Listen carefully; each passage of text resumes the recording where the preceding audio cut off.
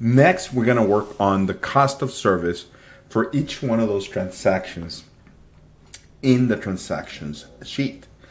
So how do we get that? Well, we know that the quantity times the cost of each individual service can be multiplied to get to that number. So let's go ahead and continue with the next instructions to get us to complete this.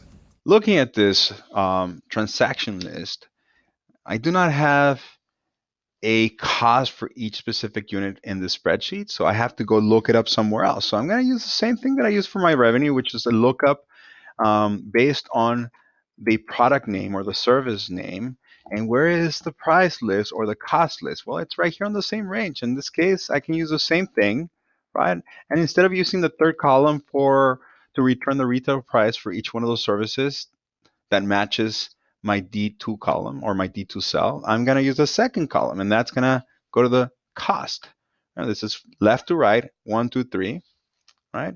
And I also need to let Google Sheets know that this indeed is not sorted. So once I know the cost, that makes sense. That's 1263. Let's just go ahead and verify it. 1263, yeah. Flat envelope overnight happens to be 1263, but that's not what I'm looking for. I need to look for the total cost of goods sold. In this case, I got to multiply it times the number of the quantity of services that we sold on that particular transaction. So then that will be the cost of goods sold for that transaction.